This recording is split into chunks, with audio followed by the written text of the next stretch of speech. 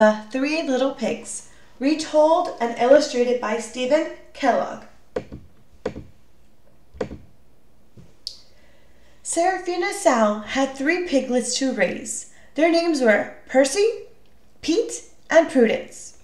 Money was tight and times were tough, until suddenly one night Seraphina had an amazing dream.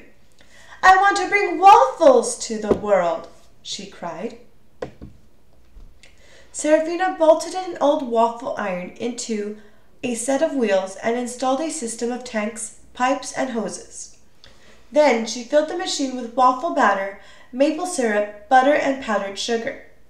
Each morning at dawn, the family pushed Seraphina's invention from hamlet to hamlet, delighting passerby with their delicious waffles.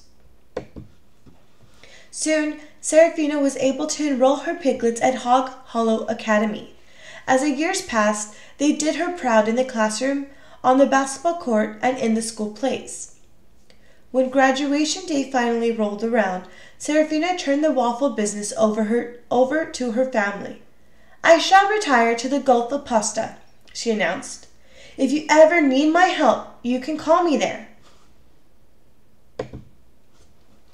The 3 pigs operated the wafflery while they built new homes nearby. Percy wove a straw into a cozy bungalow.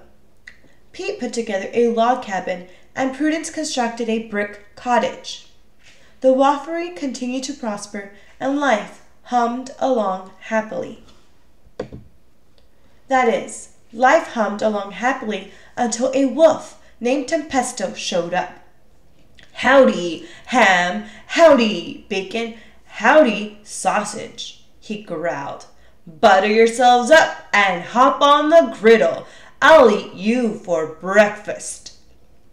"We only serve waffles," replied Pete nervously. "What flavor would you like?" "I hate waffles," snapped the wolf. "I want you." Tempesto lunged forward, but in his eagerness to grab the pigs, he overturned the wafflery. Percy, Pete, and Prudence fled to their houses. A few moments later, Tempesto was pounding on the door of Percy's bungalow.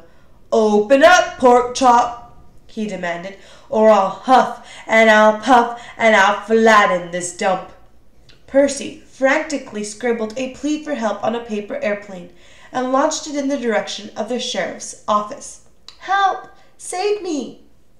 Suddenly, with a blast like a typhoon, Tempesto demolished the straw house, and Percy's possessions were scattered hither and yon across the country. Percy's paper airplane caught the attention of Sheriff Sheep, but before he could grab it, Percy's bathtub plunged to earth like a meteorite. Meanwhile, Percy had reached Pete's cabin one step ahead of the wolf. "Let me in, or I'll trash this woodpile," roared Tempesto.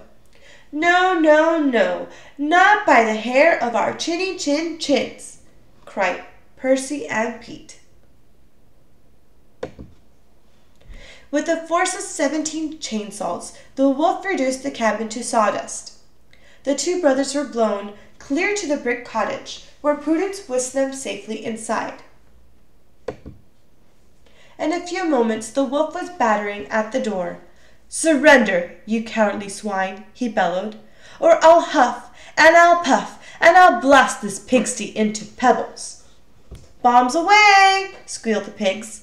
A barrage of watermelons, pumpkins, cantaloupes, grapes, and assorted pastries caught Tempesto completely by surprise and knocked him flat. The wolf sprang to his feet, foaming with fury. "This means war," he hollered. "Total war."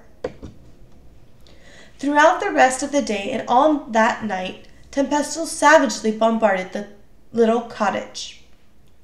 But by the dawn's early light, the frustrated wolf could see that the brick walls were still standing.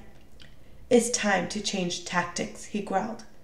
Tempesto grabbed a garbage bag and began furiously huffing and puffing.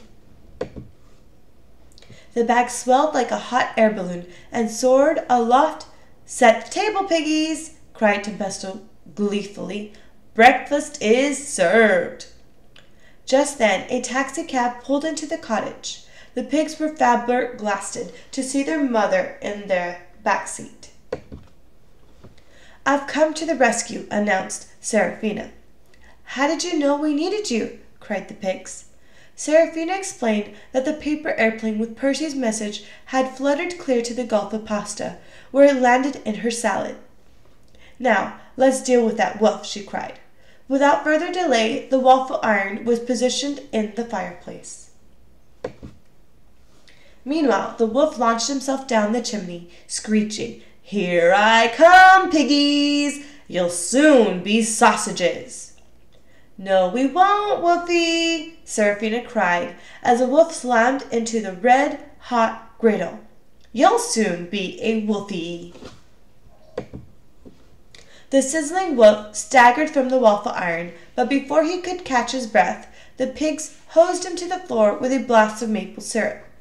Then they smothered him in butter, fogged him from head to toe with powdered sugar, and finished him off with a final squirt of syrup. "I surrender!" he gasped. Although the emergency was over, Serafina admitted that she was not eager to return to retirement. The news brought tears from her family. They loaded Tempesto into the taxi and sent him to the Gulf of Pasta in her place. Soon afterward, Percy, Pete, and Prudence married their childhood sweethearts. And it wasn't long before Serafina found herself surrounded by dozens of grandchildren. The new family members expanded the business, and soon there were waffleries around the world. "My dream has come true," sighed Serafina. As for Tempesto, the waffle iron had steamed the meanness out of him. He gave up crime and spent the rest of his life as a mellow beach bum lolling about on the Gulf of Pasta. The end. Can anyone tell me what the wolf's shirt said? Make sure to like, comment, and subscribe. Thank you.